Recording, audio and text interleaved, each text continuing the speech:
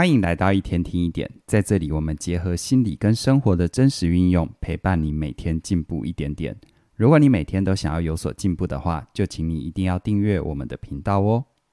我有个学员，他是业务主管，他需要带人，但他觉得自己的业绩成长很有限，他检讨自己可能是对于属下的沟通不够到位，所以呢，他踏进起点文化的教室来学习。可是我在跟他接触之后我发现他的沟通状况确实有更好的空间，但都只是一些小状况，只要做一些小调整就搞定了。沟通并不是他真正的大魔王，他真正要处理的其实是他遇到大项目就手软，他该拿的业绩拿不下来，这才是让上司质疑他的主要原因。为了帮助他调整自己的状况，一开始我先从工作这个面向切入，陪着他去爬书整理自己。我就发现他在工作上很认真负责，他过去还在当第一线的业务，那个时候上司交代他的事情，他一定会亲力亲为，盯紧每个细节去达成目标，所以很快的得到上司的提拔，当了业务主管。他不只有丰厚的底薪，如果他的营业额做到一定的目标，还会有额外的利润分红，这让他每天工作都有满满的动力。可是在几次的教练陪伴之后，他把他最近半年的业务目标一项一项的摊开来给我看，我就发现一个很有趣的现象，那就是只要跟利润分红无关的目标，他都可以跟下属很愉快的合作，轻易就做到老板要的结果。但是只要遇上跟利润分红有关的重点项目，他就会开始焦虑了。他经常在细节上跟下属耗尽心力，而最后得到的结果就是让送到门口的钱却溜走了。当我观察到了这一点，我就冷不防地问了他一句话，我问他：你很害怕赚到钱吗？这个学员一听先是傻住，然后很快的就摇头跟我说：我为什么要怕赚钱呢？接着我指着眼前他亲手整理的项目，一条一条的问他：那请你告诉我，有什么理由这么巧，最近失手的项目都是让你能够赚大钱的项目，这让你想到了什么吗？他当下没有办法回答我的问题，他只是一直摇头说：太扯了，不可能啊，我最爱赚钱了，不然我怎么会来当业务呢？而多年的实务经验告诉我，学员一下子意识到自己身上有他自己都不知道的事情，都会有一些惊讶、否认、觉得不合理这样的反应。所以呢，在逻辑上说不通的事情，在情感上也会让人有所排斥。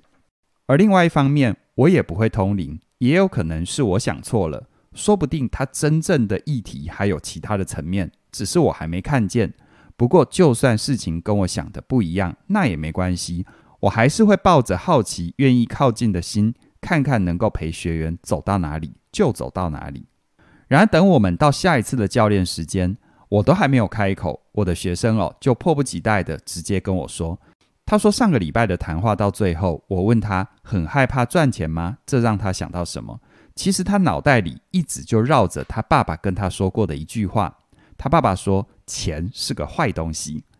详细了解之后我才知道原来他的爸爸妈妈早年因为跟朋友合资做生意，后来生意失败了，所以呢，他从有记忆以来就一直看着爸妈在为钱辛苦。他想要买玩具，爸妈都会很直接的要他不要做梦，有饭吃就不错了。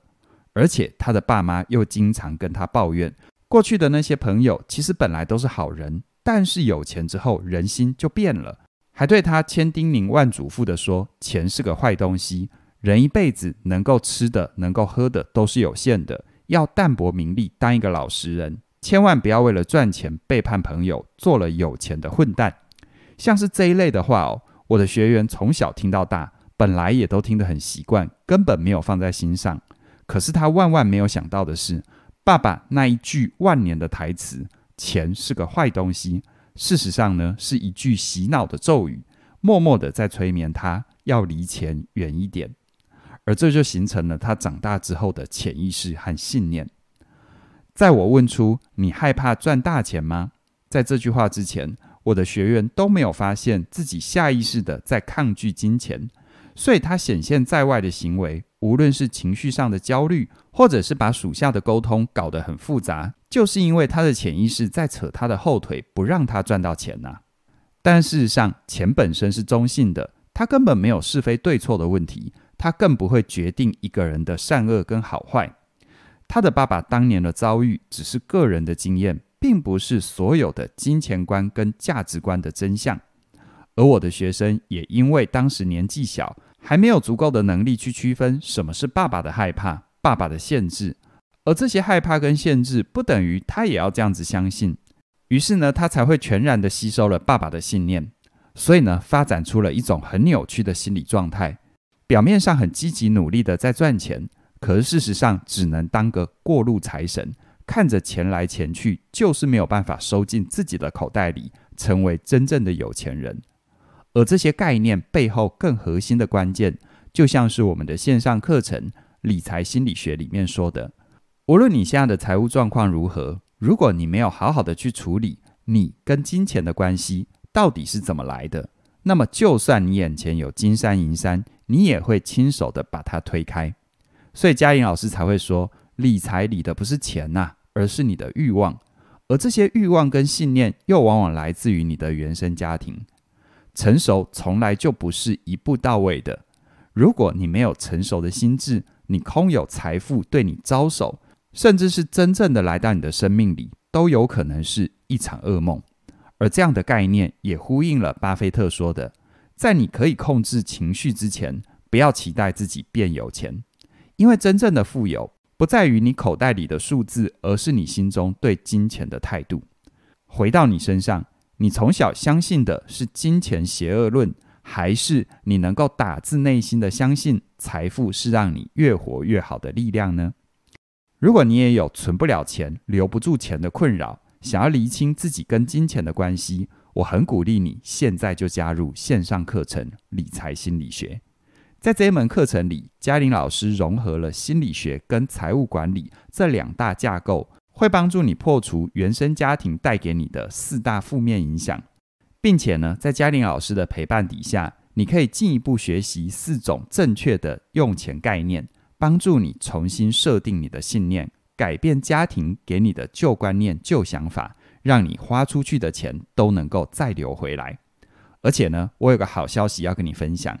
从即日起到10月28号的晚上12点之前，原价2500的理财心理学推出季节限定的优惠2021元，这是我们的一份心意。我们希望你在2021年结束之前，送给自己最好的投资，就是理财心理学这一门线上课程。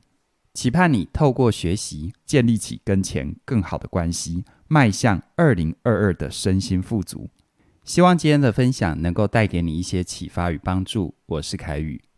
如果你喜欢我们制作的内容，记得一定要订阅我们的频道。YouTube 的朋友打开小铃铛，而在 Podcast 收听的朋友，除了订阅之外，请给我们5颗星的评价，并且把它分享给你身旁的朋友们。我们需要你用行动来支持我们。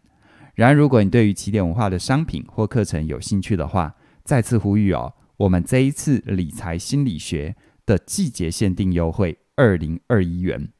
它的截止日期是10月28号的晚上12点之前。期待你能够把握这难得的机会，相关的课程资讯在我们的影片说明里都有连结，期待你的加入，让我们一起迎向更富足的2022。那么今天就跟你聊到这边了，谢谢你的收听，我们再会。